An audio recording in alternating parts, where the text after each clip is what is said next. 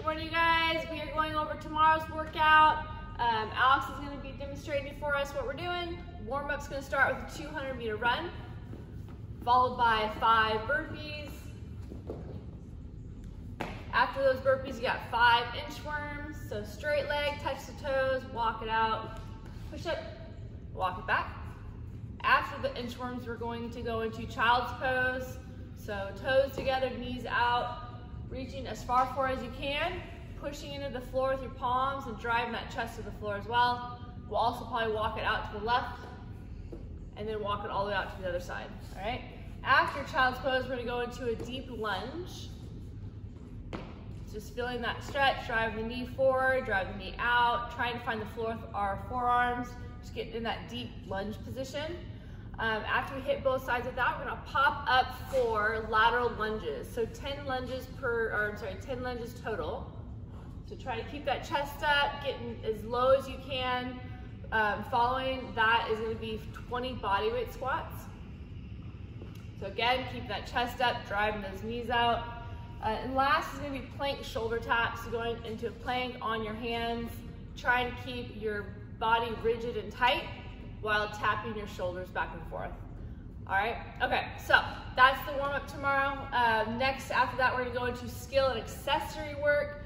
4 to 5 sets, starting with 5 to 7 overhead press with either a barbell or a dumbbell or kettlebell.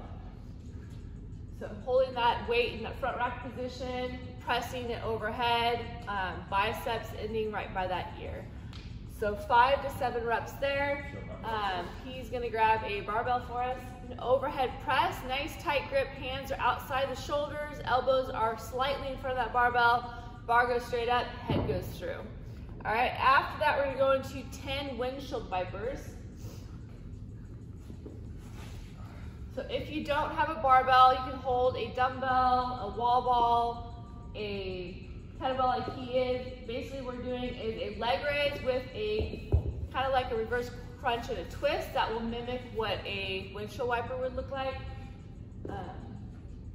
You can also do, without weight, a V-up with a twist as well.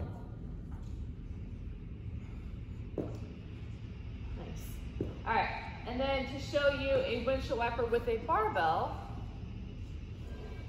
he's gonna have that weight locked overhead. Feet are gonna come up and essentially touch the weight that's on the bar. Don't fall over. Looks like he's just flopping around right now. All right, those are the windshield wipers. After that, the last thing in that series is 20-second handstand hold.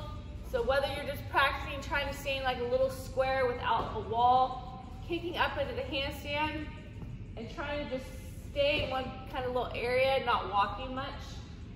Also using the wall, kick up to the wall, coming away from the wall, and trying to hold it, all right? If you don't feel comfortable kicking up to the wall, you can do more of a wall walk, kind of walk it up, just hold that, pressing the floor for 20 seconds.